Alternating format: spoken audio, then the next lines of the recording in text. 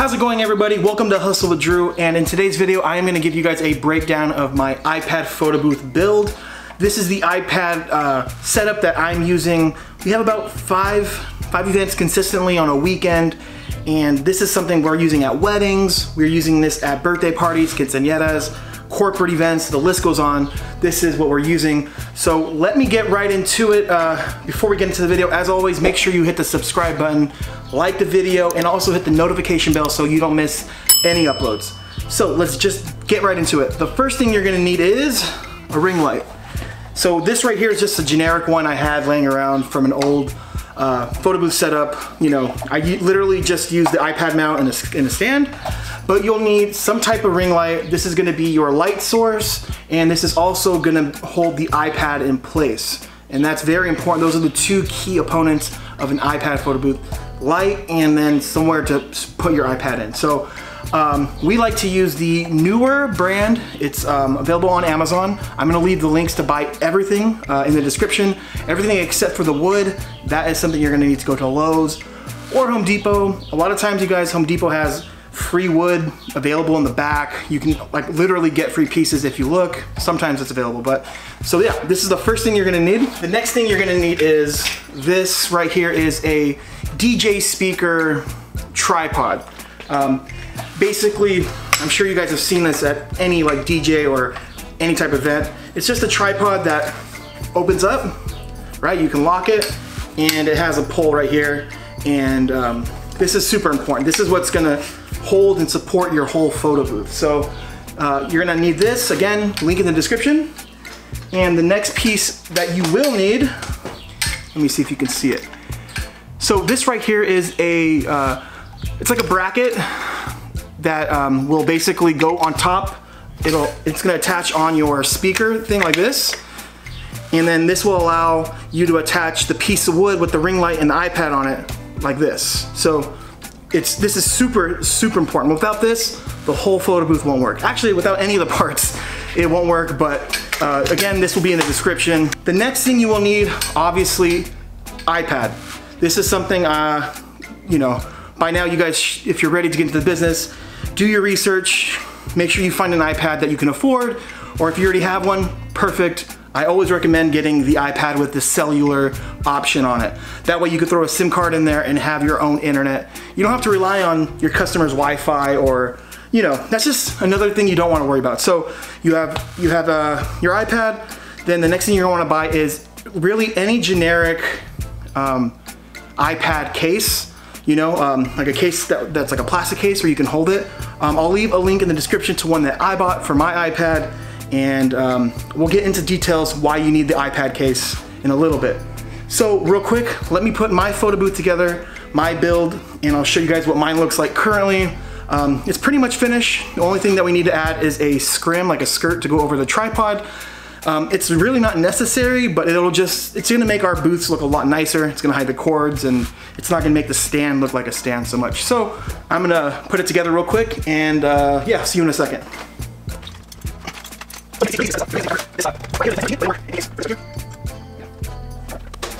You know what, I'm gonna show you guys up close. Let me just bring this up right here. So this is what it's gonna look like. The tripod obviously is down there, but you see this piece right here? This is where you're gonna slide in the ring light with the iPad already in it. It's this simple, you guys. Check it out. It just turn it from here. Hopefully you guys can see that. It just slides in, and then there's a little screw right here that's included. You just screw it on so it stays. And then just like that, you have your photo booth. This is the setup we're using. Obviously, I didn't plug it in. You can't see the cables or anything. But this photo booth here has generated us thousands of dollars already. I think we're already on pace to make around 60, maybe 70, if things continue the way they are. And yeah, let me really quick just demonstrate and show you guys what we did to the back, because I know a lot of people are asking about the wood. Yeah, so let me take this off. So what we did is, you saw the ring light before, right? It was literally just a light, and all this stuff is opened up. What we did is we got, I think it's like a 1/3 or a 1/5 inch plywood. I would recommend even going bigger. I just cut on, there's like a little jigsaw tool, and I just trace it out, cut the circle around here, right here on the piece of wood. And literally, you guys, I just found a screw just big enough to go through the wood into the ring light, and I just screwed the screws all around here. Screwed it around, and that is holding the wood in place. Could I have potentially drilled into something into the light?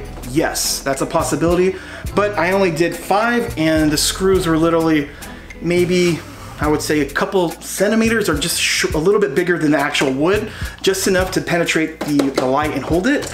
And this piece right here, this is gonna come, this is included when you buy the TV mount that goes onto the tripod, this thing right here. So it comes with that, and it comes with this. And again, this just basically, these screws here, wood screws, I believe, and I got it just thick enough to where it won't pass the wood, if that makes any sense, because this is just being held in by the wood, but it's just some stain, some wood stain. I think I paid $5 at Home Depot for for this, and it also worked on our other 4 booths, so super useful here. And right here, we just printed it out on a printer. It says look here, that way people know where to look. So, you know, Montse, my partner, was telling me to actually swap this out. She's saying we should swap this out with an arrow, that this is a little bit deceiving because sometimes we have the booth set up like this, because the cool thing about this, you know, this right here, it'll allow you guys to rotate your booth. So you're not stuck with your photo booth like this, you can rotate it. But yeah, so she's saying we should just put an arrow there. That'll be a lot simpler. But let me just show you the neat thing about this. Okay, so it's on, check it out. You can rotate it. And then there's a little screw right here that's included. You just screw it on so it stays. But I'm glad it happened, because if you don't put this piece on, let me show you. This piece comes with the mount that goes onto the back. You're supposed to screw it in so it doesn't move no matter how much you rotate it or anything. So make sure you have this on. And for this piece right, this other side, we just painted it black. That way it looks like it's floating and it's levitating. So it looks really, really neat that way. Let me take off the iPad. Okay. So now let's talk about this. All right, so all this is a plastic little case that we got on Amazon. It came with this piece here, and it also came with like a leather, I guess like leather or I don't know, some kind of cloth that folds over that protects it when it's closed. So what we did is we just took that, we just cut that sleeve off, and we're just left with the plastic part.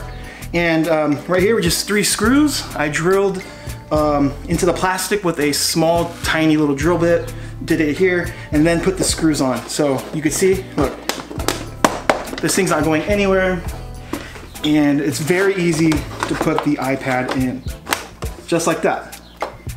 So that's pretty much the setup. Here we go from far away. Again, not bad in my opinion. This photo booth cost us, you know, we're talking about from the iPad and everything, I think we paid no more than like $600, $700, just because we went with the bigger, newer iPad model. We could have easily just ran like a $200 iPad in the setup and been good to go with just $400. And my own experience, we can make that back in one event.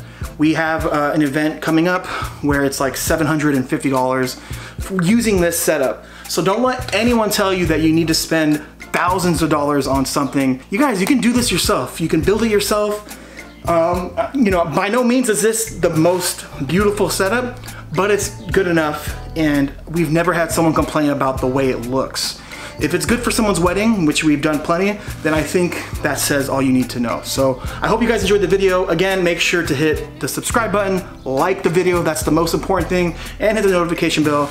And again, you guys, I will leave everything in the description to buy if you want to do this yourself. So yeah, I'll see you in the next video. Bye. I can rotate it.